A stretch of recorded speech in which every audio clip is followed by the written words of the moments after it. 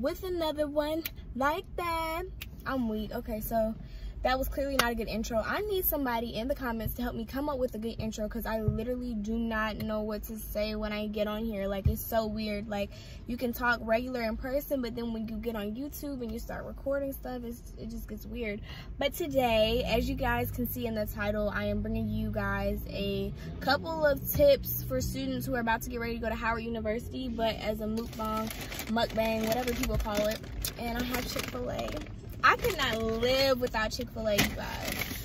Like, I really couldn't. It would be the death of me. It would kill me to live without Chick-fil-A. I'm sorry if I snack or if you don't like the way that I eat. I've been told that before, so I mean, if you feel that way, you feel that way. And I don't know, hopefully another video comes out that can help you navigate Howard like mine. Wishing you nothing but success. So yeah. What we have is a number one. I like pickles and butter on my bun. My parents do not. I used to work at Chick-fil-A. I should talk to you guys about that. It was crazy. I didn't like it. I love my coworkers, but I did not like the actual job. They have you doing way too much. I kind of gulp. I'm sorry, y'all. This is super awkward. But yeah, all right, let's get into the video. Okay. So my first tip, I'm gonna start off with like a couple of mistakes I made, or like places where it's easy for you to make mistakes. So number one, Howard has like a huge like mentorship culture, and like every person you meet is gonna say, I want to be your mentor. And at first I think you like it as a freshman because it's like, oh my gosh, people are, they're upperclassmen like me, and they want to help me, and all of that. But I think you have to be very careful and look at what people's intentions are, because everyone doesn't have the best intentions. And so when someone says that they want to be your mentor, you have to really look at them and evaluate how they can mentor you, how they can guide you, how they can help you. One big thing is your mentor is there to advise you. They're not there to tell you what to do. You make your own decisions, and like college is the first time you get the chance to like know and understand that, and know that like your judgment is all that matters and all that counts. If you feel a certain way about a certain situation, 9 times out of 10 you're right. So trust yourself before you trust someone else. But anyways, back to mentors. They should be able to help you physically, mentally, spiritually, emotionally, and in some way guide you or encourage you, and be someone that you can call on for advice. When you're trying to pick one, I would say like look at how much time you want to like spend with them and talk to them. I'm the type of person that I like to be close to people. So like with one of my mentors, like we would talk literally almost every day. With another mentor, I met up with them like once or twice a week. Like, I like making sure that you're in my life, you know what's going on. We have conversations, we talk about things, and for me it was best to have one person that was there for me socially, mentally, and other things like that I could explain to them, and emotionally, so that they could really get to know me as a person and understand me. Some people, like definitely my friend, her relationship was definitely more professional. They were only calling each other when she needed like her resume checked or an email to be looked over or anything like that. But just make sure you know what you want in a mentor. Speaking about mentors, I would try and pick one that's involved in what I want to be involved in, like clubs and activities, stuff like that. Someone who wants to be my mentor. Like, I experienced that a lot too. Like, I saw someone, I was like, oh my gosh, I want you to be my mentor so bad. Oh my gosh, can I ask you, will you be my mentor? Da da da da. And they were like, I'm not really taking any mentees right now. So make sure like it's definitely someone who wants to take on a mentee, who's dedicated to being like involved in your life. But 9 times out of 10 it's going to be an upperclassman. And this is where my first tip comes in, because you want to be around upperclassmen. You kind of like, you're going to crave it because you're a freshman. Like, you want to be like, oh, I'm hanging with the big kids. You already know what I'm talking about. Like, I'm turned up. But you have to know with an upperclassman like when to not overstay your welcome. I feel like for me, like, my one mentor was always hanging around like a lot of upperclassmen and different people, and like of course I would be there because I'm the mentee, but it was just like awkward because some of them I definitely didn't feel comfortable or welcomed around. So I would say make sure you're not overstaying your welcome, and make sure when you're with an upperclassman you are, you know, I guess giving your best, you know, making sure that you leave them with a positive connotation of you, because that's really big at Howard. And that's the next thing I want to hit on, is making sure that you have a good name and that you're hanging around people who have a good name, because image is important, and you want to make sure that when you're going out, just like you want to make sure you look good with the way you're dressed, you want to make sure that you have a positive connotation around your name, and make sure that people know you for something good and not for something bad, because a lot travels at Howard and it travels quickly. I mean, you do one thing and you'll be that person that's known for that. So I would really make sure that freshman year I'm focusing on, or that you're focusing on, making sure you have a good reputation. So that means the people that you surround yourself with, make sure that they have good reputations, make sure that they're interested in the same things that you are, make sure that they're keeping up with their schoolwork, you know, doing good in their classes, because that's another thing. You never know who's in your class. Like, of course, once you get deeper into your major, you're going to be able to be like, oh, okay, I know her, that's Sarah, I've seen her a couple of times, she's in my grade, whatever, but you never know if the president of this is in your class, or if, you know, you're in class with somebody who's going to be in politics or in your career field, or who's going to be able to help you, and then all they know about you is that you were always late, you never showed up, you sat in the back. That's not a good look. You want to make sure that you have, you know, a good reputation. So yeah.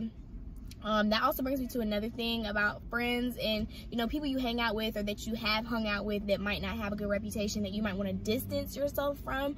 My thing is always, I see things for myself, and that's always who I have been. But, you know, some people don't, and some people like to tell other people, you know, who to hang out with or who to be around or why they don't like this person or the other stuff. But I would say never speak negatively about someone, because you don't know who you're talking to about them, and it's just not a good look to, you know, say negative things about other people. I've always believed that people should experience who they want to experience, and if they want to build a friendship or relationship with someone, that's their decision, and that has nothing to do with me.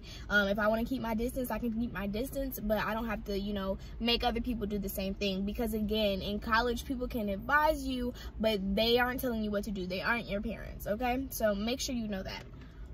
I gotta pause and look at my notes. All right, y'all, I'm back.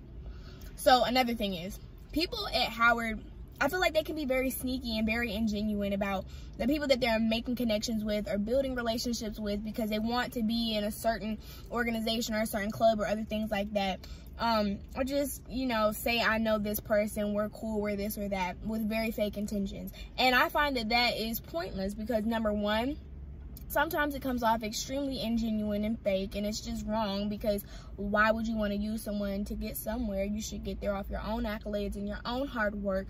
But also, it's obvious, and people don't really like that, and you wouldn't like if that was done to you. So just work to meet who you meet, click with who you click with. And one of my mentors told me, like, it's gonna happen genuinely. The people you're supposed to know, the people you're supposed to network with, you're gonna meet them, and you're gonna end up, you know, loving them, having great relationships with them, probably being friends well past college. And it's nothing that you really need to force. There's no reason to force anything. And that's a huge thing at Howard, is everything that is meant for you will be for you, and there's nothing you can do on your path to mess it up. There's nothing you can do to speed it up either. So I was talking to my dad the other day, and he literally was like singing Don't Rush from the Don't Rush challenge. He was like, don't rush, in my face, don't rush, because he was like, you know, there's no reason to rush your college experience and your matriculation. Like, whatever is happening to you, because that's what's supposed to happen at that point in time. Another thing, being around, picking who you hang out with is like huge, because some of the mistakes I would say that I made this year is like in going out. We went to one large party during homecoming, and I got separated from my friends. I had asked one of them to hold my phone because I didn't have a bag and they had a purse. Oh, that's another story. Okay, before I forget, so I went to that club with a bag, right, with my stuff in it, like a book bag, just thinking it was going to be normal. Okay, clubs, no, they don't let you in with any type of large bags, larger than maybe a purse this size. So don't try and bring any large bags. So I had to leave it outside of the club, put it behind some fence, and hope that nobody grabbed it, which luckily they did not, and it was designer. So thank you, God, for looking out for me. But yes, whoever you go to the club with, what I was going to say was, do not leave without them. If you came with 3 people, you're leaving with 3 people, and it's those same 3 people. Make sure you look out for your friends. Make sure no one is taking advantage of you guys. Make sure you're aware.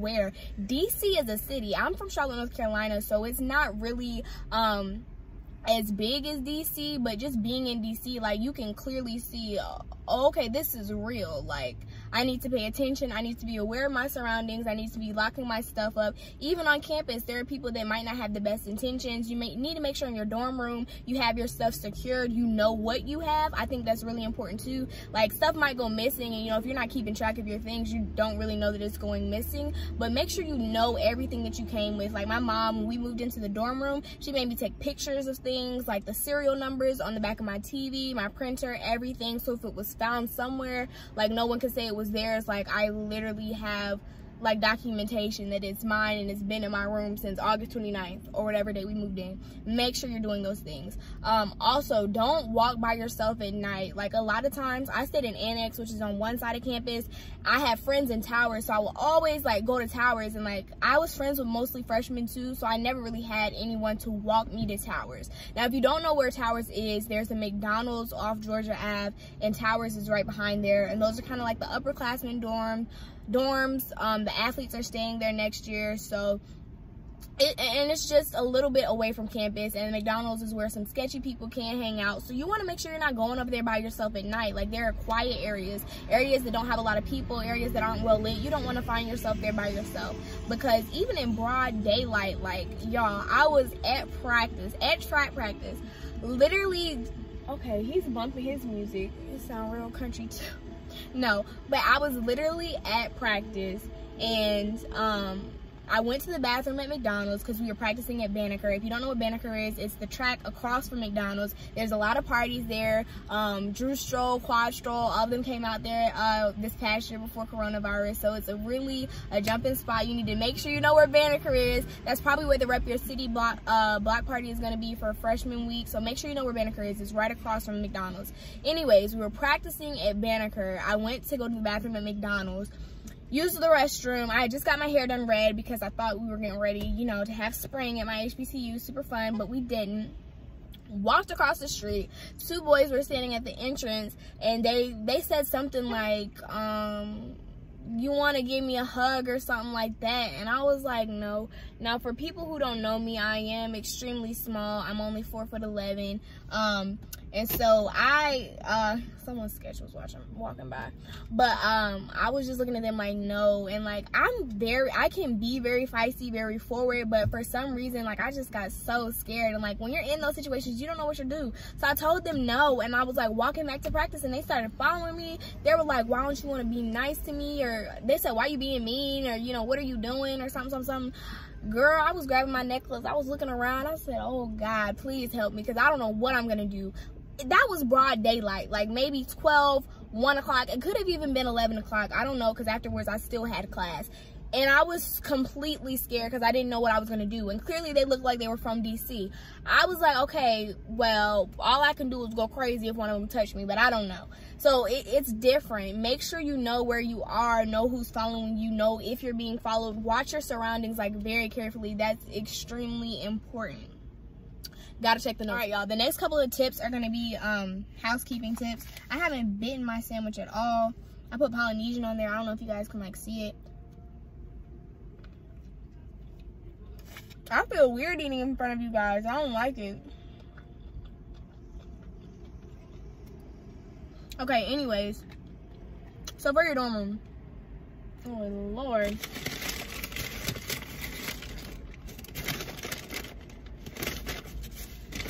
Alright, y'all. I'm sorry. I'm taking a minute. Alright. For your dorm room. Clean up, okay? Clean up. Now, I know you're doing schoolwork.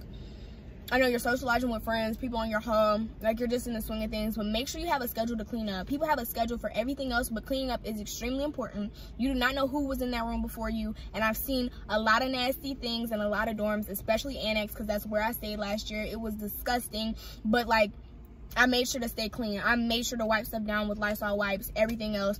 That is important. It's disgusting. One of my roommates kept getting sick.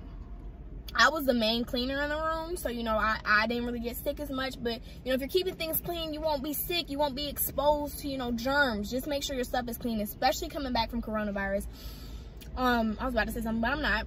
But also, yeah, make sure you do that. They might tell you to do roommate agreements. Make sure on that roommate agreement where you are real. Write down what you believe. If you don't want anybody touching your stuff, say I don't want anybody touching my stuff. You don't want to like try and be too nice on there and then look at it and be mad that, you know, your roommate is doing what you said they could do on the roommate agreement. In addition to that, set alarms for things. Like, I'm not really a scheduler. Like, I don't write things down, like a list of what I need to do, or like put it on a calendar or anything like that, or type it up in my phone. Sometimes I type notes in my phone, but not a lot. I set alarms. So like, if I know I need to be somewhere at 2:30, I'll probably set an alarm for 2 o'clock, start getting ready for this, because the alarm is going to sound and it's going to like make you like look at it. Like, there's no other option. You have to look at it to stop the alarm. And so it reminds me like what I need to be doing, when I need to be doing it, and where I need to be doing it. And it's something that can be done super quick on like a smartphone or iPhone, I'm sure, even on a flip phone. I'm sorry, that's so funny, y'all. When I used to get in trouble, my mom used to take my iPhone away and give me a flip phone, and I was too embarrassed to use that thing. That's another time, another story for another day. But yeah, all right, and now this is the most important tip or whatever we're gonna call it that I'm about to give you. Okay, it is about the DC Metro. Okay, that's how you are probably going to get from place to place, from point A to point B. Your parents might pay for a couple Ubers your first couple of months, but when the charges start adding up, like, you're gonna need to start taking the Metro. There's nothing to be worried about. They're extremely safe. Okay, first tip. It closes at midnight. At 12 p.m., the Metro stops running. So wherever you are, know that. Plan to be where you need to be for the night at 12 p.m. Metro is done. All right? You want to take different Metros to get different places. When you go down to the Shaw Howard Metro, that's the one that's closest to our school. It's by, you're going to pass CVS Pharmacy walking down Georgia Ave, and it's going to be on the left side of the street across from CVS Pharmacy. It's the Shaw Howard Metro. That's our stop. There's a bunch of stops that you might get off at on accident, and you probably will make a couple mistakes, but know that we get off at Shaw Howard Metro and we walk down Georgia Ave to get back to whatever dorm you're in and stuff like that. Metro. When you go grocery shopping, 9 times out of 10, most people grocery shop at Target, which is in Columbia Heights. When you're taking the Metro, you're going to get off at L'Enfant Plaza, I believe. I'm sorry, y'all. This might be messing me up, but make sure you look it up. Either L'Enfant Plaza or Columbia Heights. When you go grocery shopping, know that you're going to have to walk and take the Metro back unless you plan to Uber back. But that's a lot of money, like we just said. So why not plan ahead and know that when you go to the grocery store, you can only get a couple of things so that you're not having to walk back with tons and tons of stuff. You don't want to do that, okay? You do not want to have to do that. So make sure you're planning, like, you know what you have, you know what you need when you go grocery shopping. 9 times out of 10, you're going to go with friends. It's going to be a fun trip for the first couple of times. I'm still looking back on it. Okay, guys, I want to insert a video that me and my friends did at our first Target grocery shopping. If you want, there's a Whole Foods in the area, and I believe the bus takes you there. It's kind of close to Georgetown. That's another thing. The bus is free, but I read somewhere that the Metro is going to be changing and that bus route isn't going to go anymore. But there's the 70 route and the G2 route. Buses will take you a lot of places for free. Yeah. Last thing, make sure you're visiting the sorry. I look crazy. Make sure you're visiting the national monuments, the museums. It's free. You're 9 times out of 10 gonna have an assignment to go there, but they're super fun to go to, super fun to look at, something to do when you and your friends do not need to spend any more money. Keep track of your money, okay, guys? Well, that's the first mistake I made. My mom said, you're playing with me and you're about to not have any money per month. So I had to really get my life together.